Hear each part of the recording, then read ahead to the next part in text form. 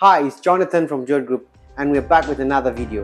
In this video, we'll talk about choosing a classical kitchen like this one here. Designers will recommend you to use PVC with MDF, and in this video, we'll talk about PVC. So let's go.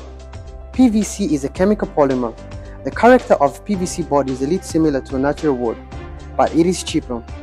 It has good quality and also waterproof. It can prevent fire. This is a good material that can be used for kitchen cabinets. There is a matte PVC and a glossy PVC with MDF for the door cabinets. Normally, the designers prefer to use them in classical kitchen cabinets, and also they can make a simple shape on the door. I believe that after you finish watching this video, you'll be able to choose PVC for your finishing.